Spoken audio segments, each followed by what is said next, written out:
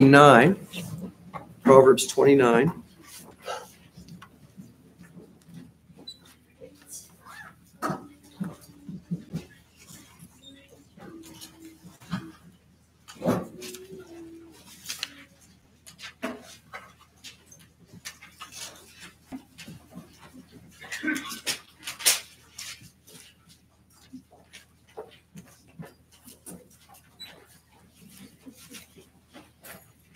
Proverbs 29, verse 21.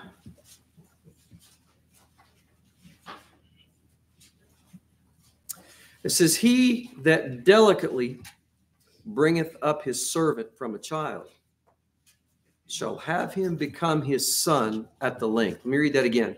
"He that delicately bringeth up his servant from a child shall have him become his son at the length."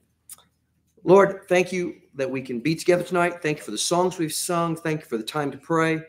And Lord, thank you for the privilege, Lord, you encourage group people to pray. You said, if any two of you shall agree on earth as touching anything that they should ask, it would be done for them, Lord, of our Father which is in heaven. Lord, there's something about united prayer that you promise a special blessing to that. And God, we thank you, Lord, that we can do that.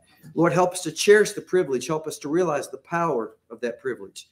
Now, Lord, help us again tonight, Lord, as we continue that stream that we have been on. And Lord, we pray that you would make it, Lord, a blessing, and that you would make it all that you would have it to be. And Lord, we ask it in Jesus' name. Amen. You know, in Proverbs 29, verse 21, you have a very unlikely situation described. It says, "He that delicately bringeth up his servant from a child." And he said, one day he'll become your son. That would not have been a common occurrence. You know, you had this guy and he was a servant, and maybe, his wife was, you see this in the Old Testament. His wife also was a servant, and they had a child, and that child would be brought up in your household, and you would be the master. And the Lord said here through Solomon that if that master was very careful in how he brought up that servant, that when his mom and dad were off the scene, that servant would actually be glad to become his son at the length. The key word in this verse is the word delicately. Verse 21, "He that delicately bringeth up his servant from a child." And the word delicate, when you look up the word in the old dictionary, it means very precisely. It means religiously exact. It means very particular. That's the thought of delicately. You know, it doesn't mean that you're covering this kid in cotton balls. That's not what it's talking about. It's talking about very delicately, as if you're being extremely careful, but very detailed. You know, you do that all the time. We don't do it with our families most of the time, but we do. This is a way we live. For example, you ladies that cook, and a lot of you guys are tremendous cooks.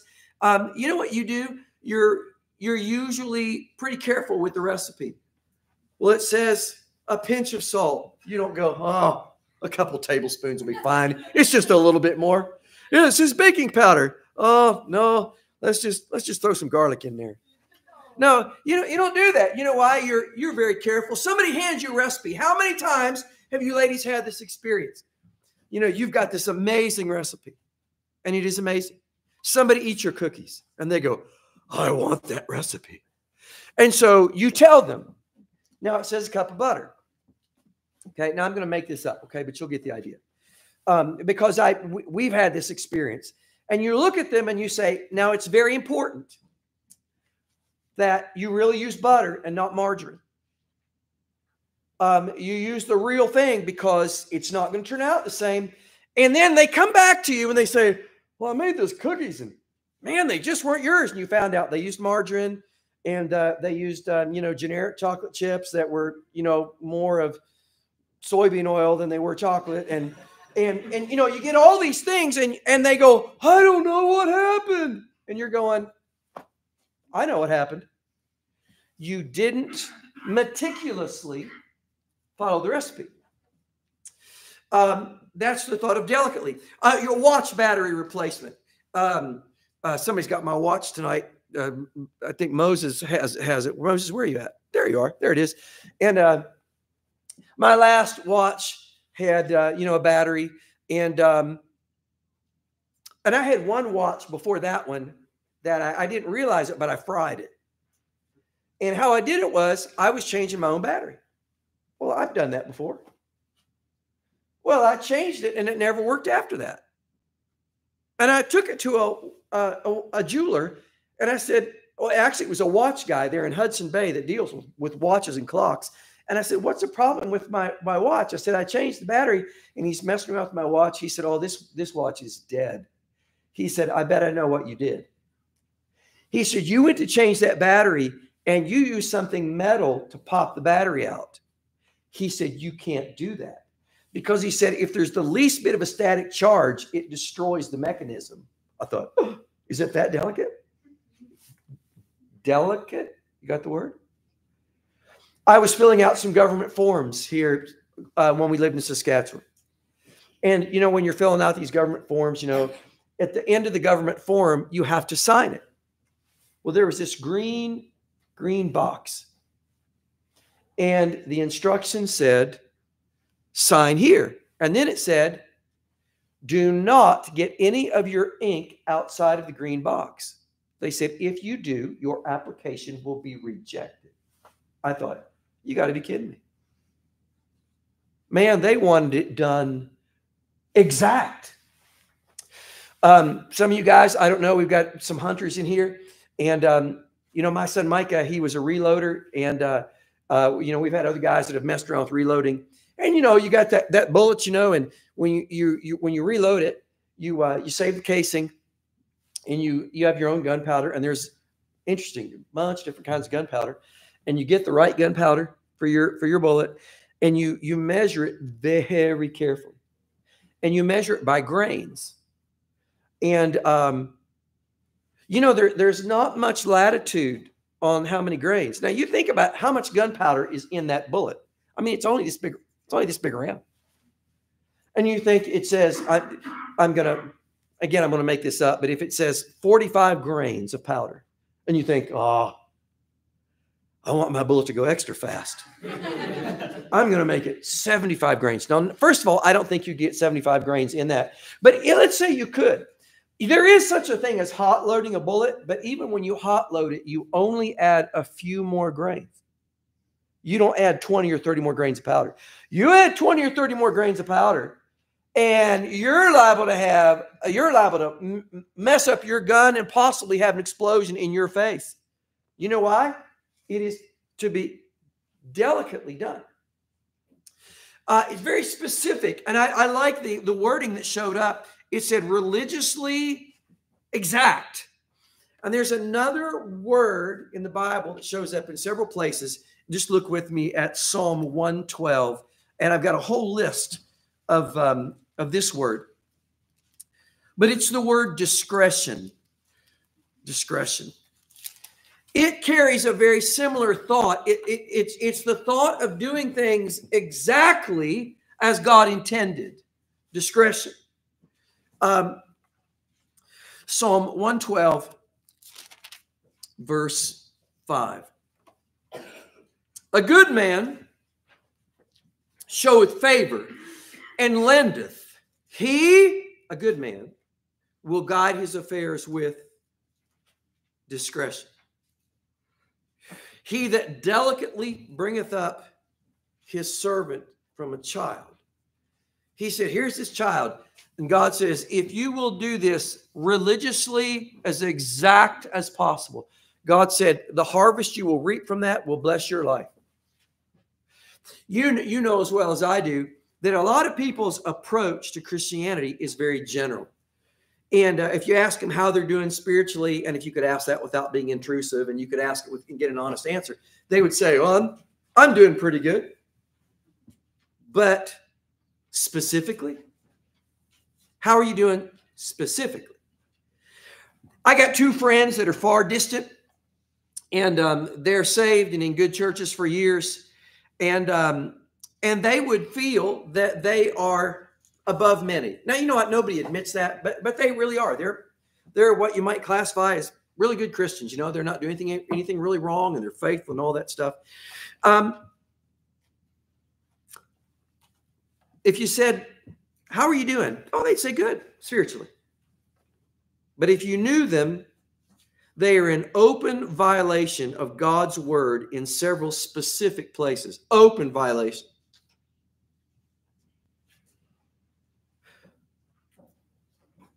It would only be obvious if you knew the scriptures. But most of you know the scriptures. And if you knew them, and you were looking down, are they nice people? Are they throwing money in the plate? Are they participating? Sure. But specifically,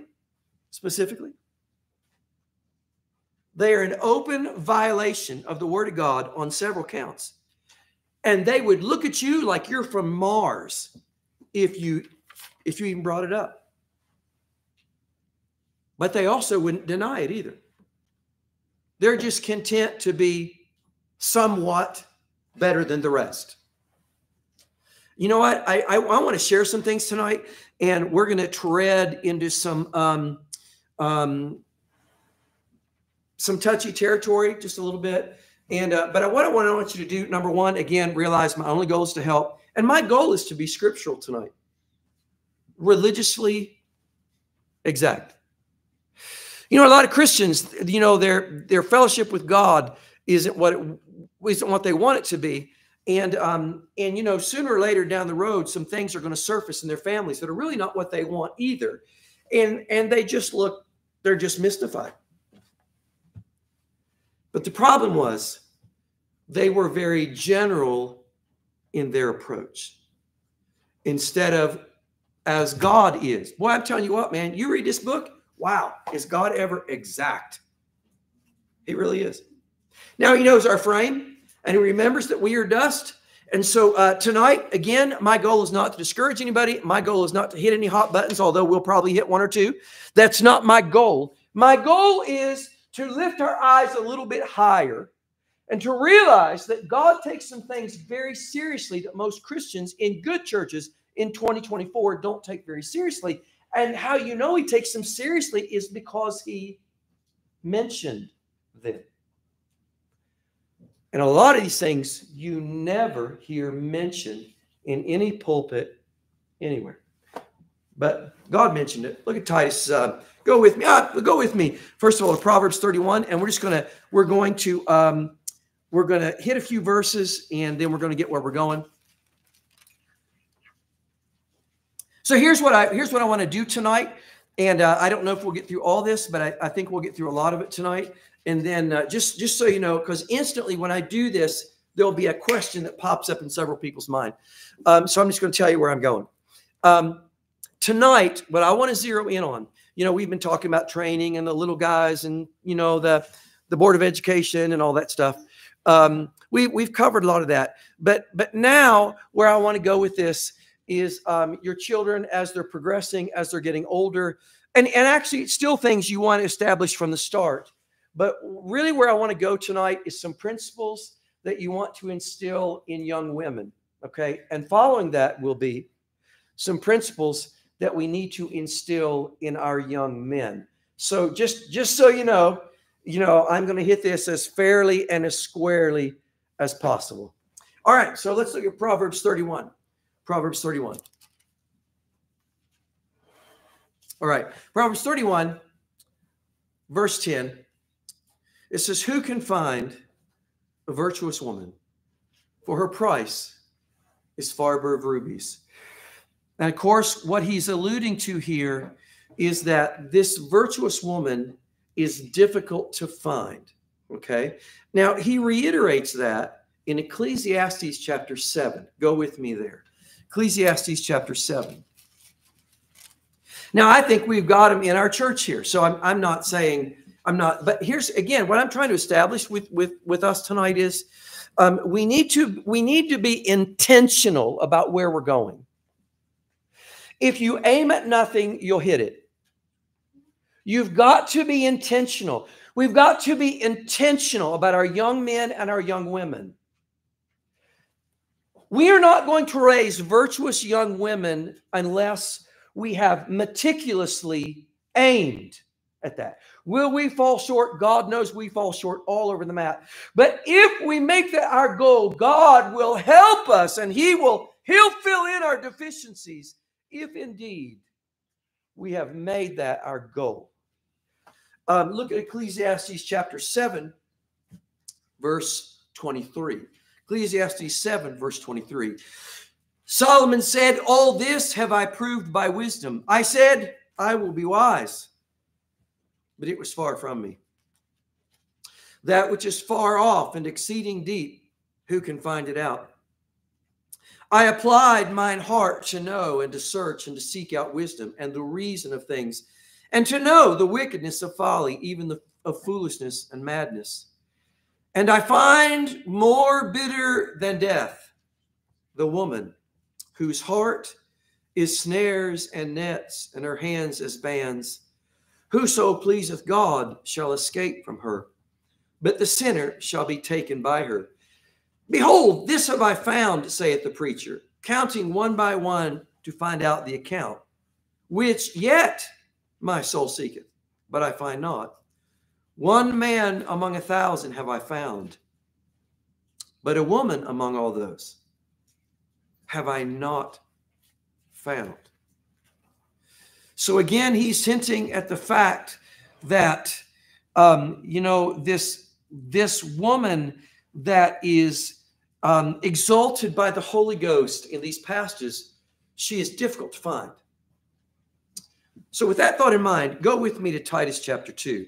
And, there's so many angles to, good grief. We could talk about this and then we're going to hit the young men. And there's so many angles to so many things. And of course, we're not going to do that. But just like to highlight some things, just point to some things.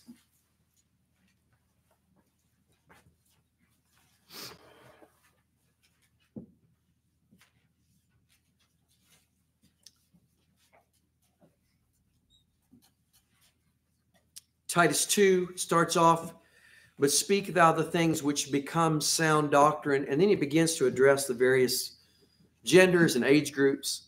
The aged men, verse 2. Verse 3, the aged women. And at the end of verse 3, it says that they should be teachers of good things. Verse 4, that they may teach the young women. See, so these things need taught. They don't just... They don't, if you aim at nothing, you hit it. It's by design, okay? That they may teach the young women to be sober, to love their husbands, to love their children, to be discreet, chaste.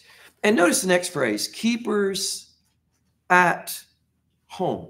With this phrase, what a lot of people do is they immediately change the wording. Here at Capital City Baptist Church, and I think most of you guys are with me on this, we believe that the words of the King James Bible is every word, exactly every word as God intended it to be. And here's what people do.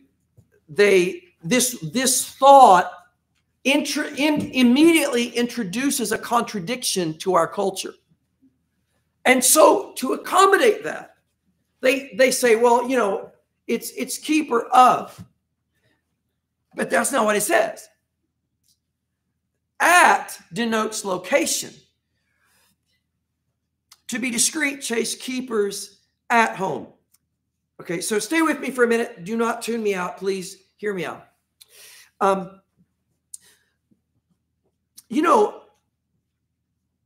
Some women must work.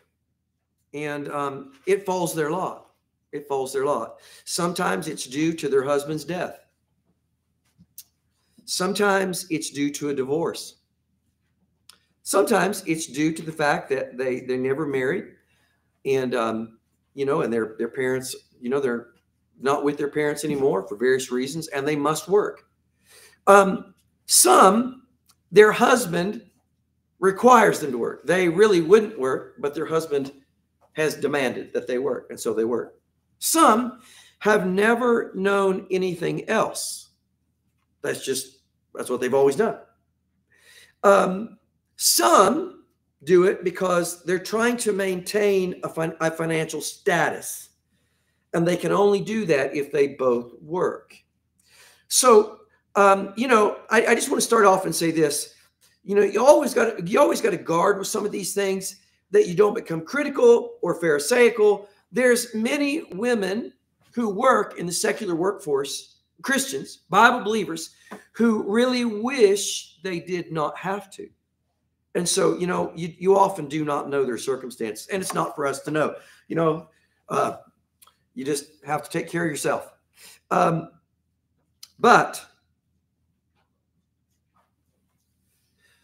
we need to let our daughters know that God's plan A is that they be a keeper at home. We need to train them. We need to prepare them for that. I'm not saying they're trapped in the house all the time, and they're never allowed to go outside. And there's always extremists. But the goal, the occupation, we need to train them. We need to instill in them to love the house.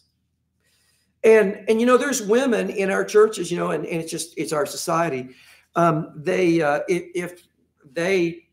You can hear it in their voice and in their body language. Oh, I don't want to be stuck in the house.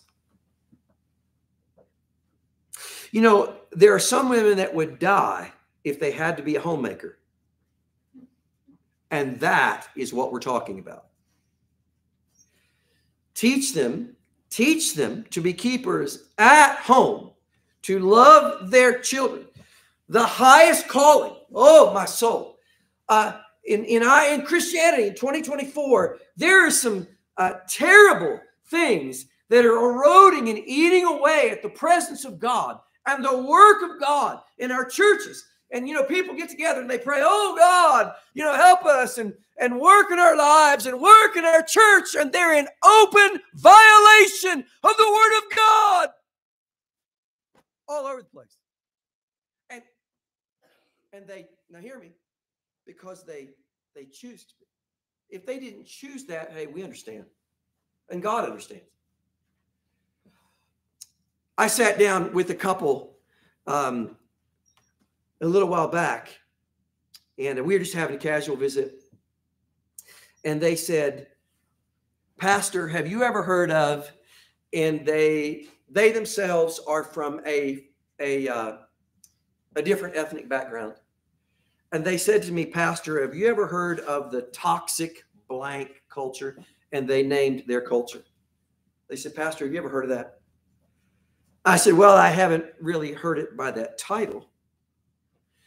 And they said, Pastor, they said, in our culture, even in the churches in this city that, that are largely filled with our culture, they said, if you go in there and you try to join that church and be a part of that church, it won't be long. And other women are going to come up and they're going to be asking you, so what do you do for a career? And what do you do? And if you can't give them an answer to that, if you're just a keeper at home, they just look down their nose like you're a loser. Every woman must work. Every woman must be a professional or have a career. In Baptist churches,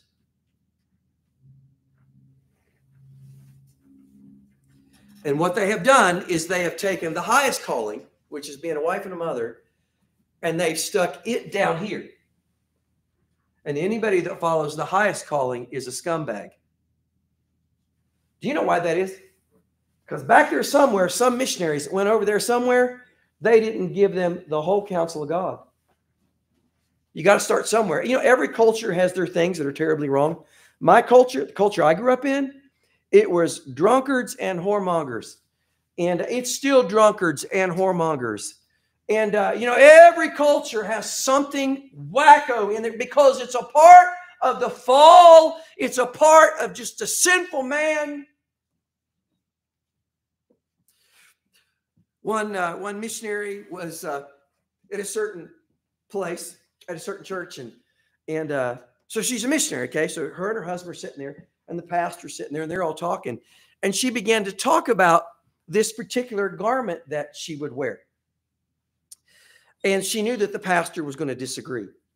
So she said, now, pastor, she said, now you got to understand, this is our culture over there. And he looked at her and he said, well, I hope God never sends you to a place where they go topless and wear grass skirts. Same logic. Same logic. See, we must train our young women that, you know, sure, life comes and life may throw them a curveball, and it doesn't mean they're wicked if they wind up out. It doesn't mean that. But what is their goal? What is their desire? What are they praying for? Oh, I'll have 2 babies, and then I gotta throw them in the daycare because I gotta go back to work. Do you honestly, unless your husband forces you, do you honestly believe that is the will of God? Do you honestly believe that? You won't find that in this book. See, nobody says anything about that stuff. If you delicately, meticulously, religiously, yeah, this detail right here that nobody wants to look at. You say, what's wrong with North American Christianity? Oh, I can give you one great big glaring problem. It's one of them.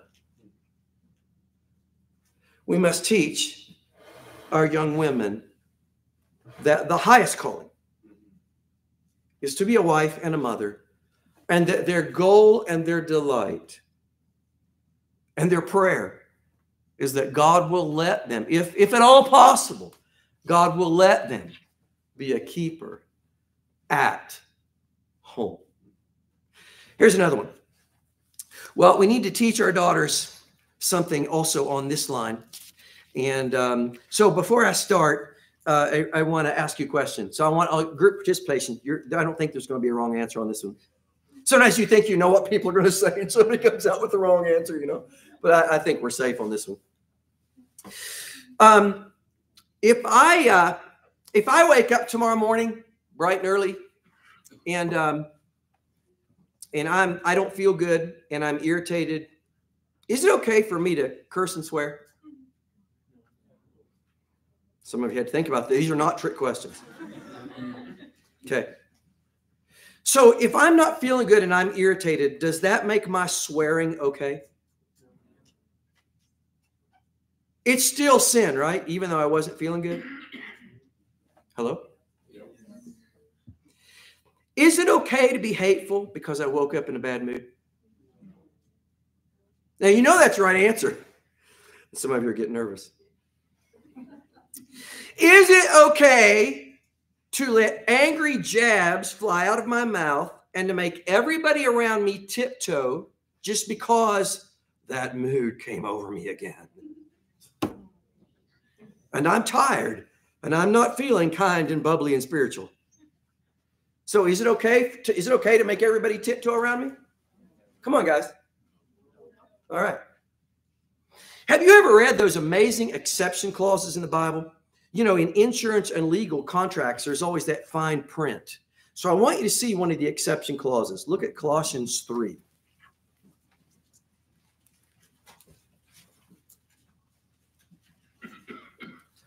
Colossians 3.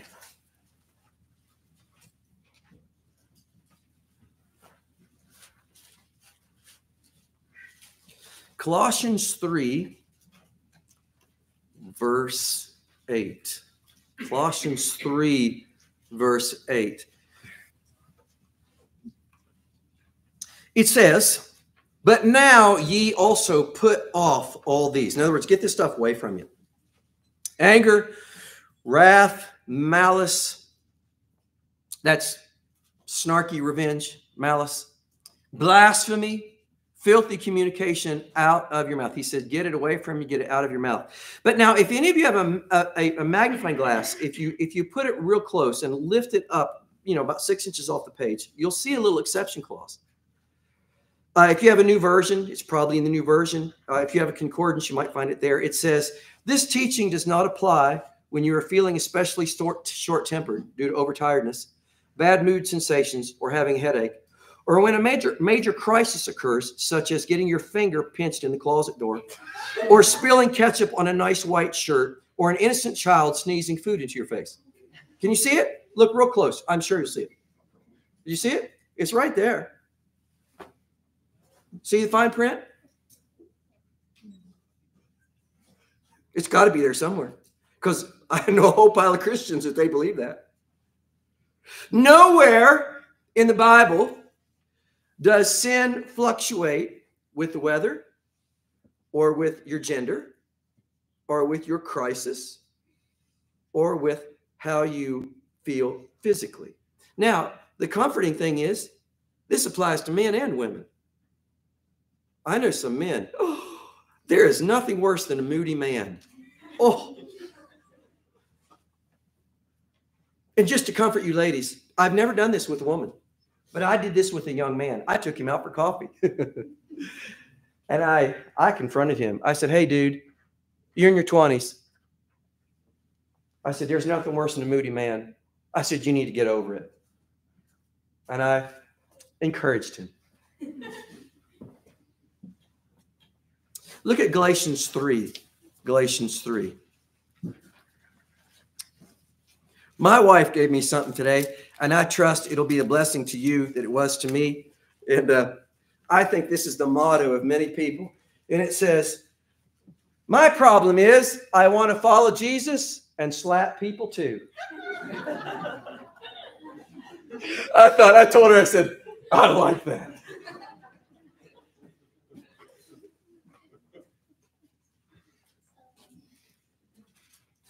Look, Genesis 3, verse 16. Did I say Galatians? Yeah. I meant to say Genesis. Sorry about that.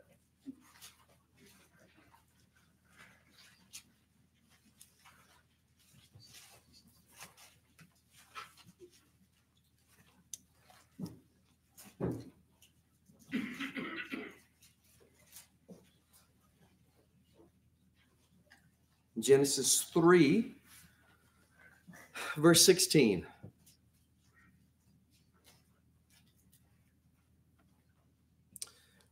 Unto the woman, he said, I will greatly, boy, this is sad.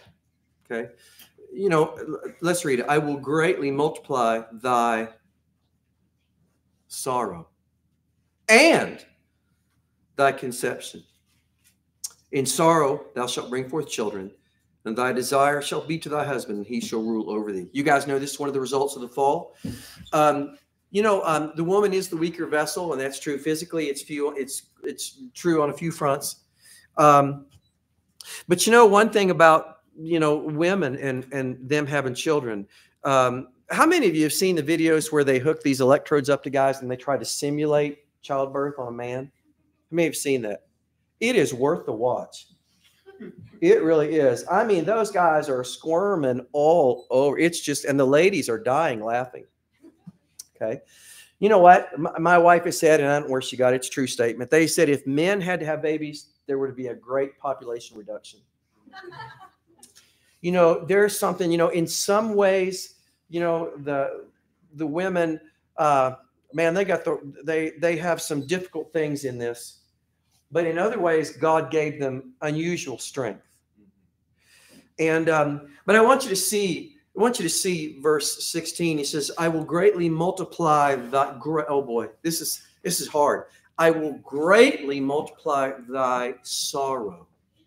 You know what sorrow is? Sorrow is, of course, it is a dark emotion. A man generally will not have the emotional fluctuation of a woman. Generally, he will tend to be more level-headed and steady. And ladies, let me encourage you here, and you need to teach your daughters this. Do not expect your husband to be emotional like you. Do you understand it would be a nightmare if he was? God made a man so that you would have a rock to lean on and not a sponge. God intended that he would be a rock. A man's struggles will not be with sorrow. Now, he'll struggle. He'll struggle with selfishness and 100 other things. But he will generally not be weak there. You will.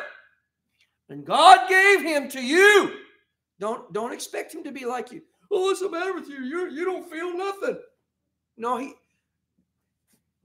you'd be amazed what he feels. But you know what?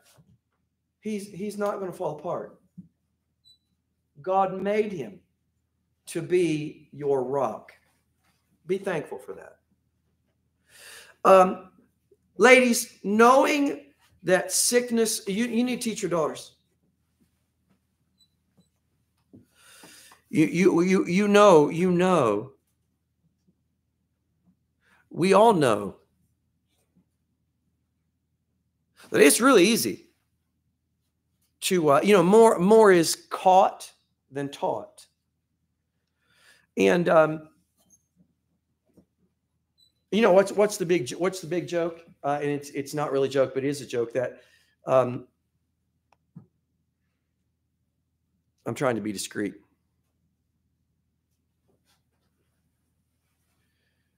But there's that time, before everything kicks off every month, and the world has a name for that. It's 3 letters, and you instantly, you know what I'm talking about. And you know what that is? That becomes the world's way to justify pure, unadulterated, uncontrolled, unrestrained nastiness. You need to teach your daughters that is unacceptable and it is not necessary. I didn't say they're going to feel cheery and smiley, because they're not. That's okay. If you get the flu bug, it's okay to be sick. It's okay to wake up and you don't feel good. That's okay. But it's not okay to throw shrapnel and to make everybody tiptoe. Sin does not fluctuate with your physical condition. Knowing that, all of us know it is hard to be spiritual and to have a right outlook when you're not feeling well. If you guys can ever get a hold of any of the writings of Isabel Kuhn, the missionary to the Laisu, any of her books, you ought to read them. But she wrote about a period in her life where she became very terribly ill on the mission field. She was a zillion miles from any sort of medical help anywhere. It was just a miracle of God she didn't die. And she said when she was in that condition, she was bedfast, and her husband had to go far away to another mission station. And she said she learned something. She said, I learned that there was a definite connection between the condition of my body and my fellowship with the Lord. She said one seemed to affect the other. She said it was very difficult. Have we not all experienced this? It is very difficult to be spiritual when you're sick. Knowing that, at the very least, we must take care of ourselves. And that goes for all of you. We must. Lester Roloff said many years ago, it's a sin to be sick when you could have been well.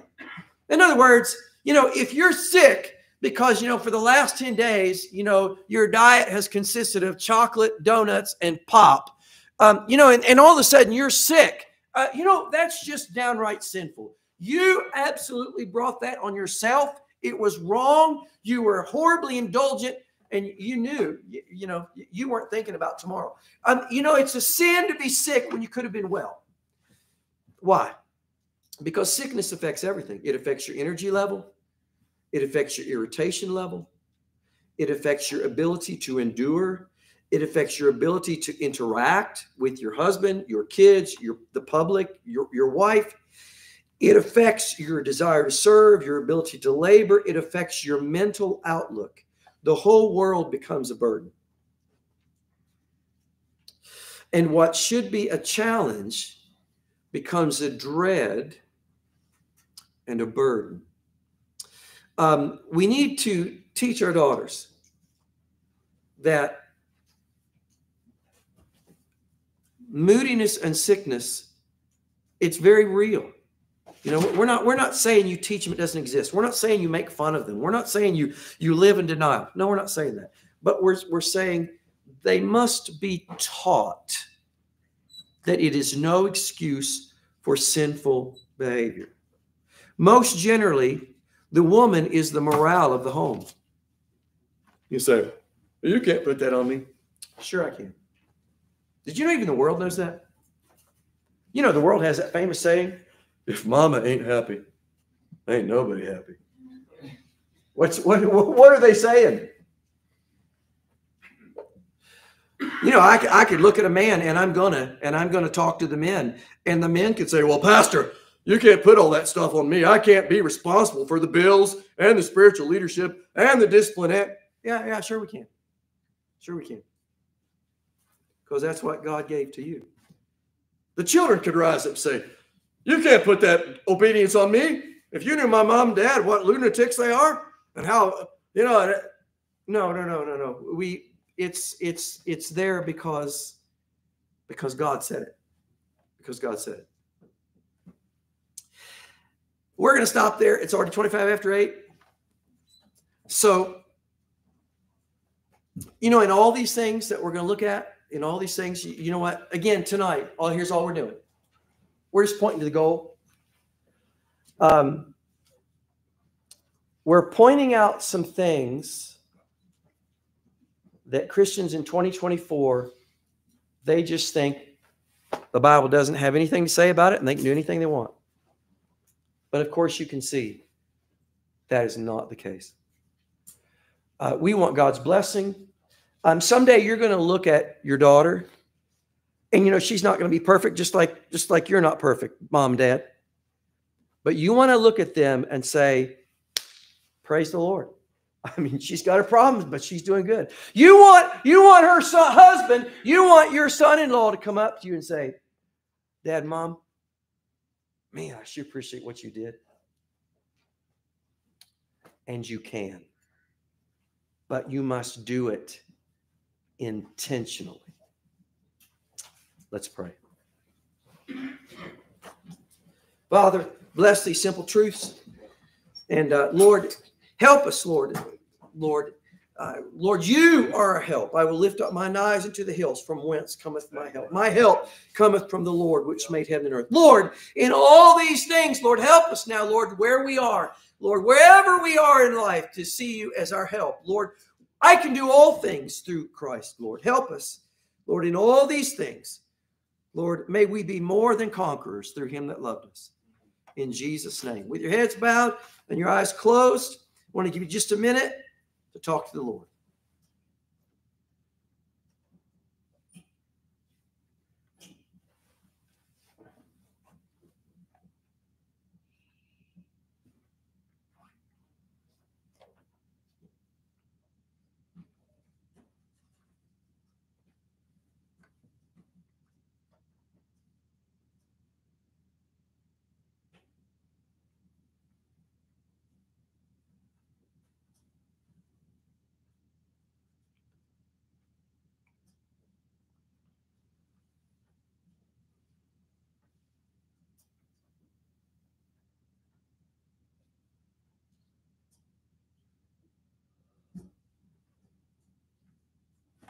Lord, thank you for your truth. Thank you, Lord, for showing us the way. In Jesus' name, amen. You're dismissed.